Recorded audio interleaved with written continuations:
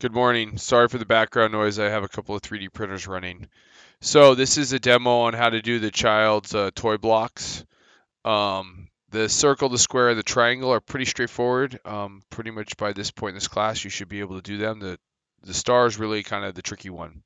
So I'm gonna move pretty quickly. So we go ahead and start a new sketch. I'm gonna do a rectangle by pressing R, and I'm gonna do a center justified rectangle. And the size is 1.59 by 1.975. I'm going to extrude that to 0.3, and then I'm going to go ahead and press F for fillet and select the 4 edges, and those values are 0.2. I'm going to start a sketch on the face, and I'm going to go ahead and throw up a circle that is a diameter of 0.58. And I'm going to then switch to a square for an R. Oops, 0.58. And then R for a square. I'm going to throw it up. It also is 0.58 by 0.58. And then I'm going to come over and do a polygon.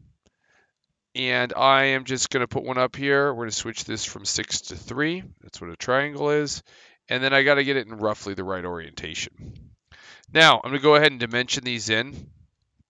So from there to there is 0.94.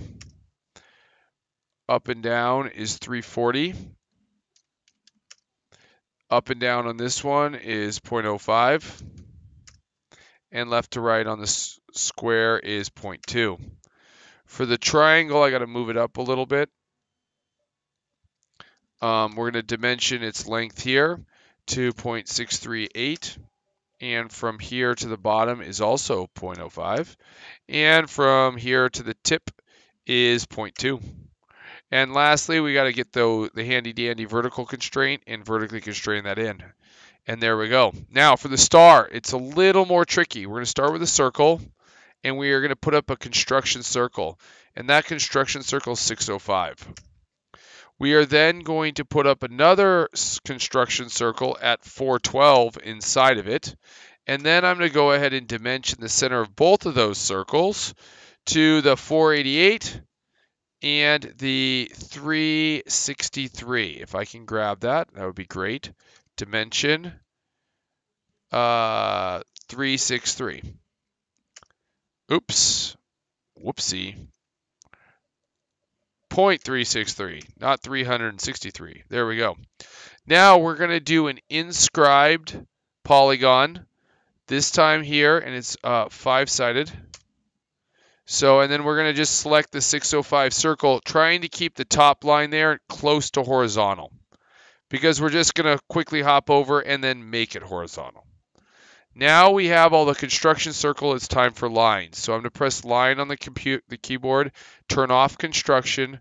And the trick here is you do not want any of these nasty constraints. So you see black, bad.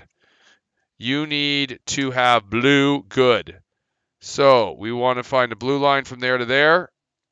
Both are blue. That's good. And we want to go all the way around, getting only good blue lines.